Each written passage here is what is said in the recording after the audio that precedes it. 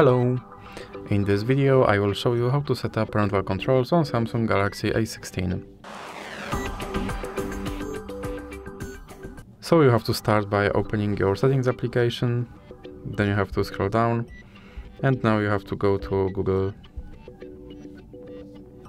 Now click on all services, and then you have to find parental controls.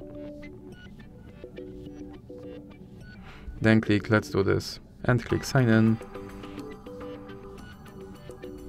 Now click use pattern, and here you have to enter your lock screen pattern. Now you have to enter your email address.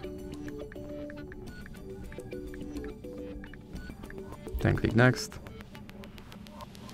And now you have to enter your password.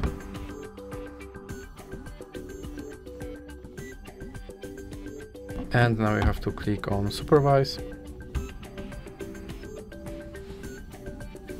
And then click on next. And here you have to enter your parent email address. Then click next. And now I have to enter my parent password. Now you have to scroll down, and here you have to enter your child password again.